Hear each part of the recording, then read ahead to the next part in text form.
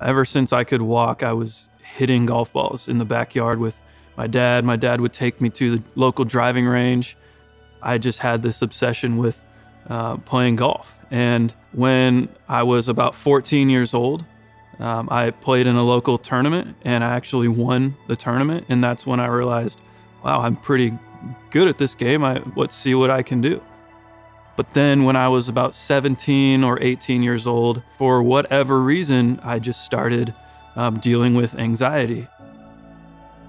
I couldn't really get a handle on it. You know, my game suffered because of it and ultimately lost out on being able to play competitive golf in college.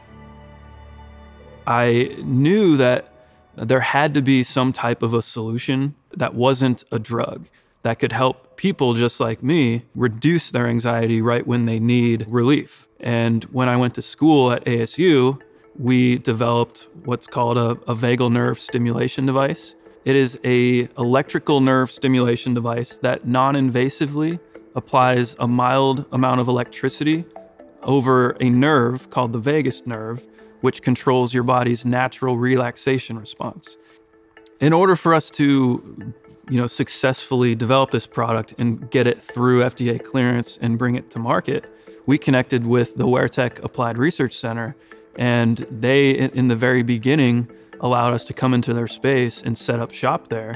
It's made all the difference in our ability to rapidly prototype devices, get people in to get feedback on what we're doing. I think our biggest success to date has been the results that came out of our first pilot study that demonstrated our product was safe, but also effective. Everyone that received the treatment, 100% of them said they found the treatment to be relaxing and effective. For decades, medication has been the first line of treatment, but there isn't one drug on the market that doesn't have any side effects.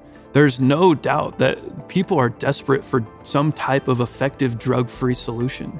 And I think we are in an awesome position to provide the first FDA-cleared device to provide acute relief for these people.